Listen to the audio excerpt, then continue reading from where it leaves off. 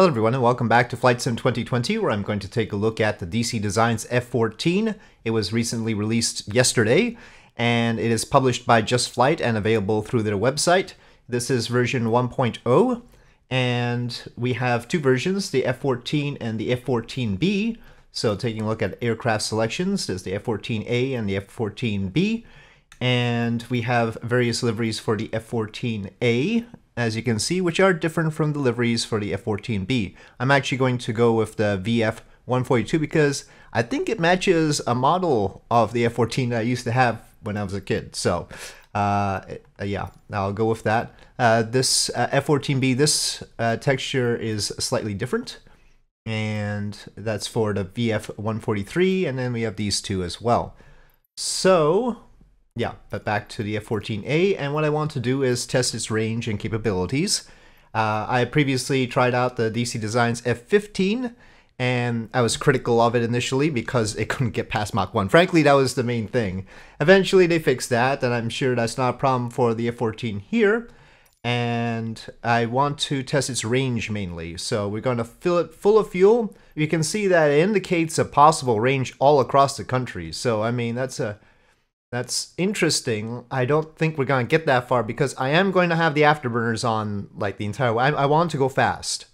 So we'll see how far we get going fast. As you can see, I've plotted some potential stopover points depending on how well we're doing on our range. And so I'll land somewhere else if it turns out that we can't get so far. But we'll push it to its limits. I'm sure I won't fly it perfectly efficiently the first time around because I don't know what the optimal climb is. For those who say, well, why even bother with the F-14 in Flight Sim? You know, you should get it for DCS World. I have it for DCS World. And that costs twice as much as this. This costs $35, so it's cheaper than the F-15 was. So I'll be more forgiving on that note as well. Okay, outside. Okay, that's the livery I wanted. Very nice. Okay, so taking a look at the cockpit, we got some nice wear on the front there. This looks like the F-14 cockpit reasonably well. The side switches are not going to work like a study sim one would be. I'd say the wear and tear on the left panel seems a bit... It's a bit weird. It's a bit weird. I don't know how exactly to describe it, but I'll just leave it at that. Otherwise, looking okay. Looking okay. We'll see whether everything works all right in terms of displays. We see 29,000 pounds of fuel, and the fuel flow indicators over there. That's most important to me, because we are dealing with desire to go fast and long range. Alright, so here we go. I'll see whether it automatically wing sweeps. I don't know if there's something I need to turn on for that. I already tested the wing sweep. Before I even started, I tested whether I could sweep the wings with the wing sweep thing there, and that does work. So we'll see how it does. I'm gonna get the information displays up. The one thing that's gonna be a problem with all these is the afterburner texture. I guess nobody can do anything about that. I don't think the F-14 uses afterburner on takeoff from the runway, I forget. Ooh. It does, it's very sprightly in terms of getting off the ground. You don't really have to pull up. Oh, that flap actually went up all on its own too. We'll cool that. I was only using the afterburners to demonstrate the look of the afterburners. Let's see, I'm not gonna touch the flaps at all. Or maybe you have to be slower to retract them? Maybe.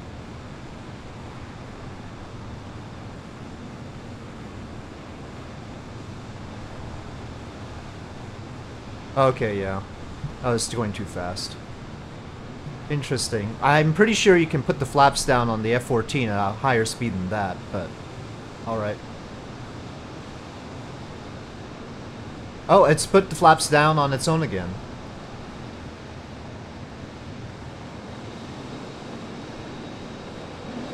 Taking a closer look.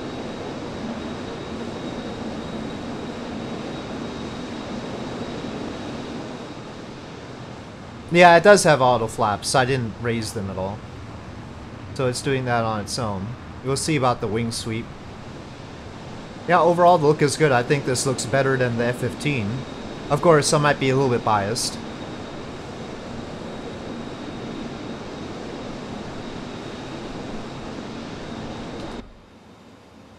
Interior, the HUD is, well, it's a little bit hard to read, but it is what it is. The altimeter down here is reading 28,000. I think it's moved on. Once it gets, that's the thing that sometimes happens. Once it gets close to like 20,000, it'll have the tens digit moved on already.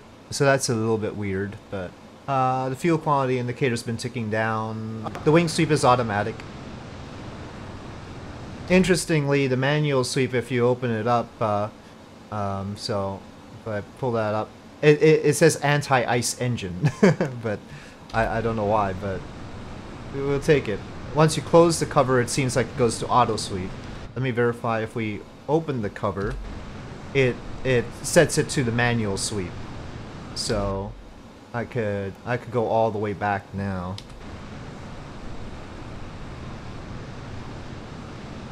Well, what does it happen if I close the cover now? Okay, it goes back to auto, so.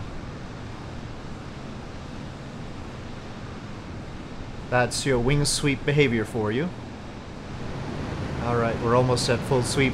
It doesn't do oversweep, as far as I can tell. I tried putting the little manual sweep bar down. Oh, we got a braking Mach effect. But yeah, it doesn't do the oversweep for parking. So, let's see our speed indicator here. It's got the Mach indicator working, 1.3 there. Which is good, because I can't really... Oh, I can sort of read it there. 1.4 now. Me and the camera still haven't gotten used to each other yet.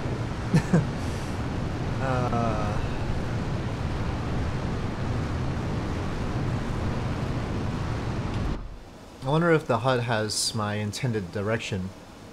It might do. I think it doesn't, because I think our direction, our course is supposed to be 70 degrees. It's not reading that. So, yeah, I think it's just reading the prograde, I say, the forward vector, and not really telling us where we're supposed to be going there. At least we have this one, which is easier to read down here. HUD brightness. Oh, glitter shield brightness. Oh, well, it definitely, yeah, that definitely affects the HUD brightness. It doesn't really help those digits down there, though. We are past Mach 2 now. 46,000 feet.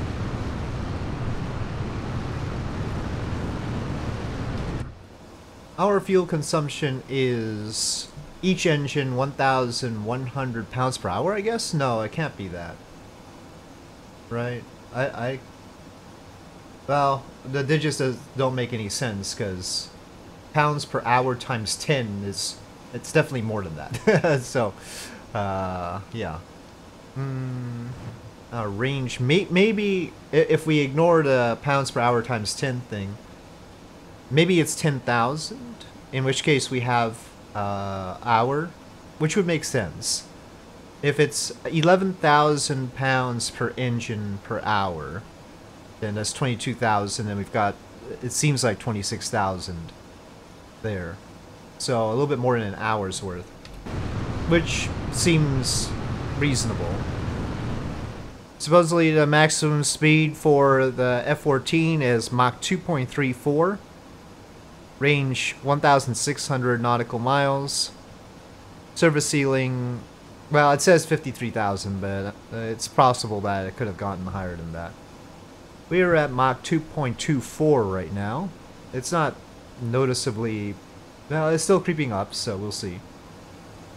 So we are now well into Arizona. Well, I probably would never use the autopilot, but it's over there. I don't trust it very much past Mach 1, though. remembering my experiences from the F-15. It says it's got stability augmentation, but I don't believe it. So, yeah, I'll leave that be for now. Honestly, if you're getting this plane, I don't know why you would want to use autopilot. It's pretty stable right now, just trimmed out. It's not gonna be a long flight unless you're really trying for range here. 1,300 knot true airspeed, Mach 2.3 there. We're going down though.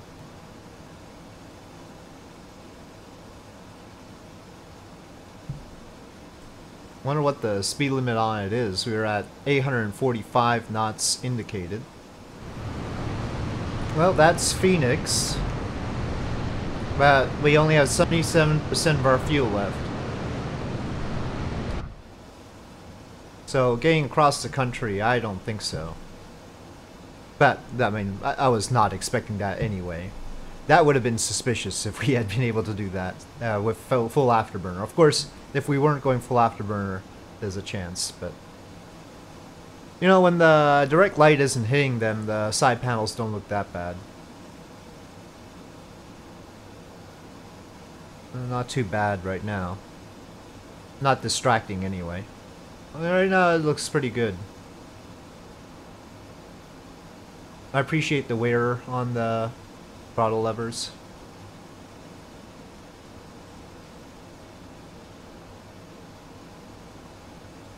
It's tough getting everything right in different lighting conditions. We have 3/4 of our fuel left up. We're going too far north. Roughly going 50,000 feet here. But it does have our next waypoint there. It says 88 degrees, so it's got that. Holding around Mach 2.3, 51,000 feet. Well, at least we can say it doesn't seem to outperform the actual F-14. Whether the F-14 would have this kind of range with Mach 2.3 flight, that's a whole different story, but don't change it, please. I like going fast. And we have long distances to cover. Okay, approaching our next waypoint. Landscape looking pretty good, at least from this side. I'm sure it looks good close up too. Speed is stable, altitude stable-ish.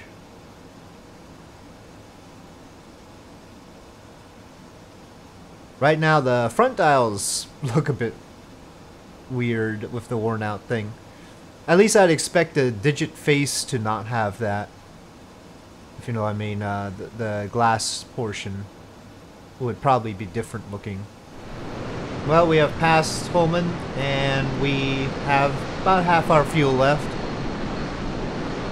Though, of course, we used a bit more in the climbs, so... Well, Texas is big. We gotta take some time getting through it. Okay, we are 430 nautical miles from Ellington now. That's a ways.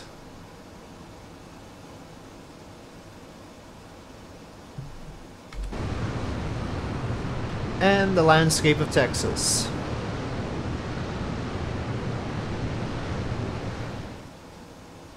Yep, cruising right along, stable as anything. We're creeping up in height, but not substantially.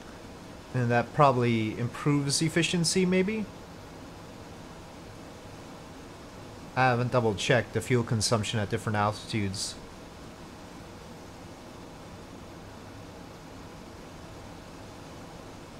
Creeping up in height is pretty normal as the fuel load gets lighter. So, nothing to stop. The Concorde does that as well. Obviously, in real life, one should not be going past the speed of sound over land, but this is not real life. It is one of the joys of flight sim that we don't have to obey such rules. The sim has so far done a fairly good job of keeping up with us. Nothing too horrible. Mach 2 has proceeded quite smoothly over the United States, which is, you know, reasonably scenery complicated. Okay, so we are now just past Austin. Somewhere back there is Austin.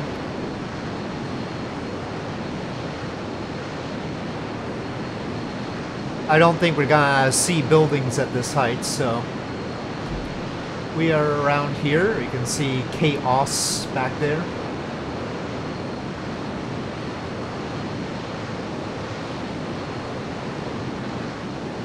And we have 23% of our fuel left. Now I don't know how much is unusable. We're still cruising right along. We could probably just deplete it and try and glide down to somewhere. There's plenty of airports around. I think I can see Houston over there. 18% of our fuel though. I think maybe New Orleans would be a good place to land. I feel like that's probably as far as we're gonna get.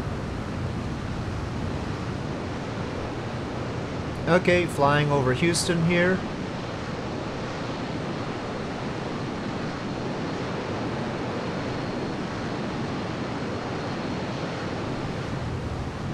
Okay, yep, I'm gonna start descending. So, we are 220 nautical miles away from New Orleans. I'm not lying in an Air Force base there. It will just be the regular airport, KMSY.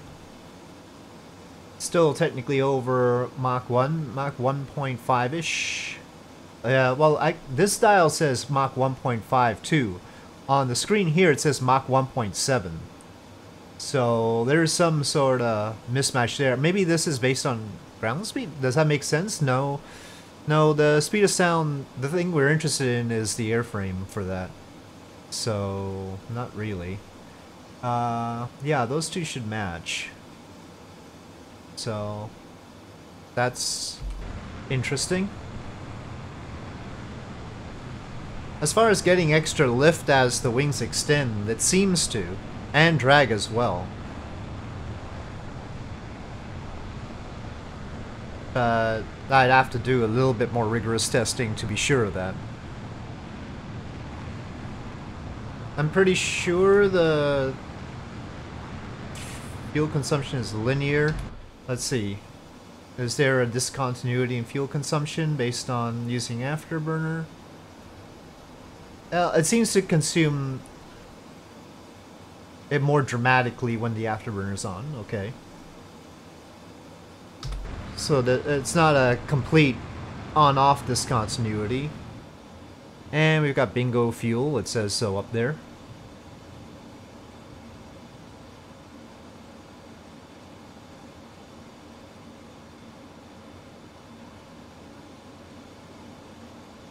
So, bingo indicator functional. No sound, I think, but maybe it was because I wasn't in the cockpit at the time. We're down at 3% now, which is not great. Maybe I should have just gone faster for longer. Okay, yeah. Unsweeping the wings has given us way more. Oh, there goes the engine. Okay.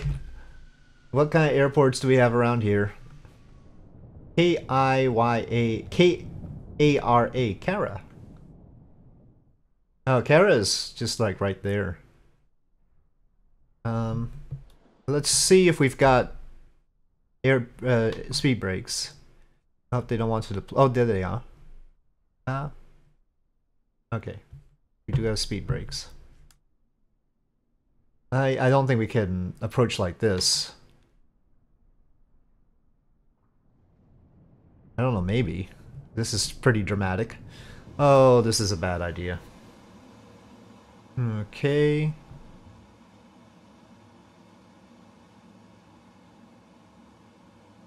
gear down and speed brakes in. Okay, more speed brakes. Speed brakes in. More speed brakes. I hope the gear is down. Okay, the speed brakes, more flaps.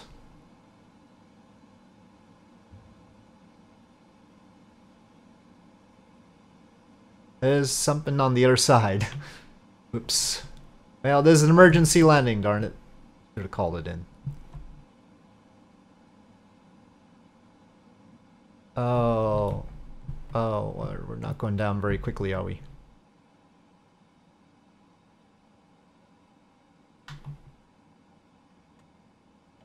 Oh! I thought it was pretty... Maybe I was too hard? Okay, well, it looks like I'm gonna have to work on landing the sucker. Guess I'll have to practice on that. But there you have it. The F-14. It looks good.